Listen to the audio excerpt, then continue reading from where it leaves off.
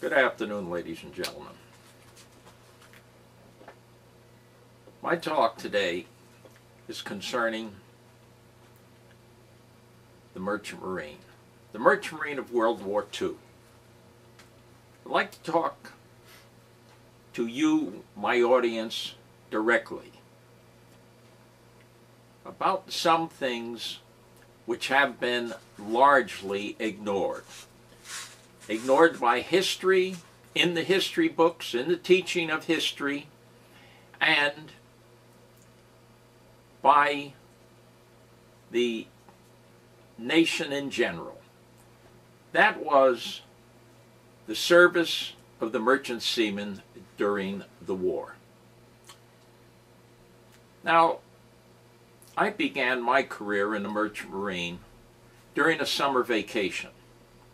I was 16 years old, and for years I had gone to the banks of the Hudson River, high on the cliffs above the river in New Jersey. And from there I could observe the ships coming in from sea and docking on the other side of the river. I saw the maiden voyage of the Queen Mary, witnessed the fireboats as they surrounded her and cascading huge streams of water to welcome the Queen Mary to New York. I saw the maiden voyage of the Normandy when the Normandy came up the river. And again, the fireboats met her. Every ship that was in port, along the docked at piers along the river, blew their whistles in greeting. It was quite a thrilling time.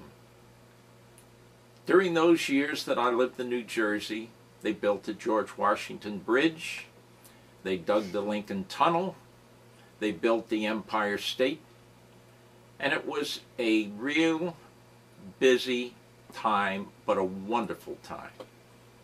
And I had a yearning to work, to go to sea, to work on one of those ships. And finally, in my 16th year, between my junior and senior years of high school, I had a letter of introduction to the men or to the officers of the Standard Fruit and Steamship Company. And that letter of introduction got me a job on a banana boat. That's what we called them in those days. They hauled bananas from Central America and brought them back to New York. So here I was, a kid who literally knew nothing about the sea.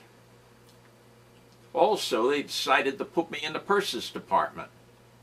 Now, the purses department means that you work with figures, you work with payrolls, you work with manifests for the ship, you list the crew members, you pay the crew, you list the cargo, and you had to use a typewriter, and I'd never used one in my life. As a matter of fact, I'd never sat down in front of one. So we found out that a neighbor 2 doors down had a typewriter, and 2 days before I was to join the ship, I began hunting and pecking on the typewriter. Well, I went through the NMU, the National Maritime Union, through special arrangements, and I found myself on a ship. Our first port of call, Santiago, Cuba.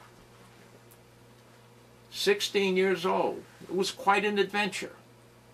But there were many other young men during those days who were choosing that as an occupation. Most of them, of course, were a little bit older. But this was before the war. It was June, July, August, into September of 1941. And by the time, when the time arrived that I was to return to high school, I decided I wanted to be a merchant seaman instead. But my father, with his usual wisdom, prevailed, and I went back to high school. It may have been a lucky thing, because 4 months later, Pearl Harbor. My 17th birthday, I listened to Roosevelt's famous speech, a day that will live on in infamy. And with that, he declared war. That was December the 8th, 1941. Well, I turned 18 in 1942, or I was to turn 18 a year later, I should say. When I was 17 and graduated from high school, the war was on. Government regulations said that I couldn't return to sea, that I couldn't become a merchant seaman until I reached the age of 18. So I took a job working for the railroad, and then another one where I worked in a welding shop owned by a black man, and waited until I could go back to sea. When I was 18, I went down to the maritime base at Sheepshead Bay. And just about everyone around me was 18 years old.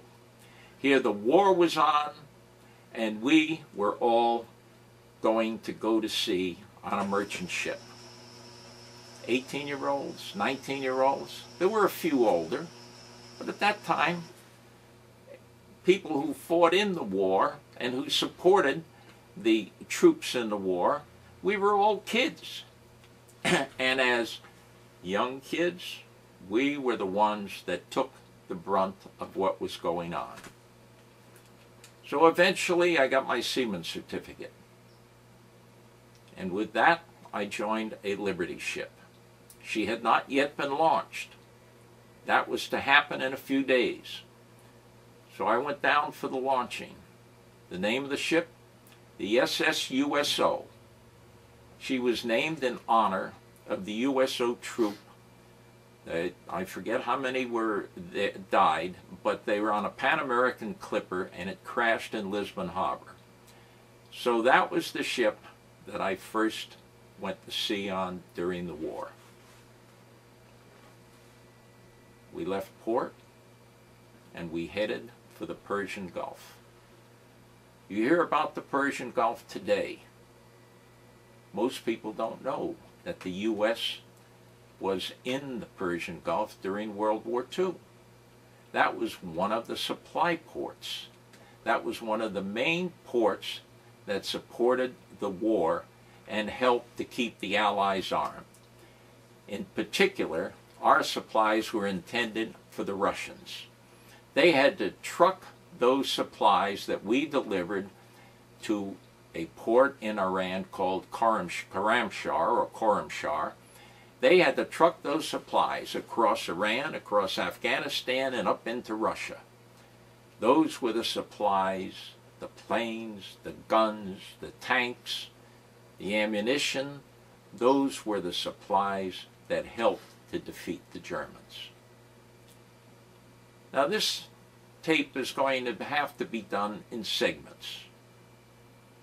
So I'll tell you more about our trips in later tapes.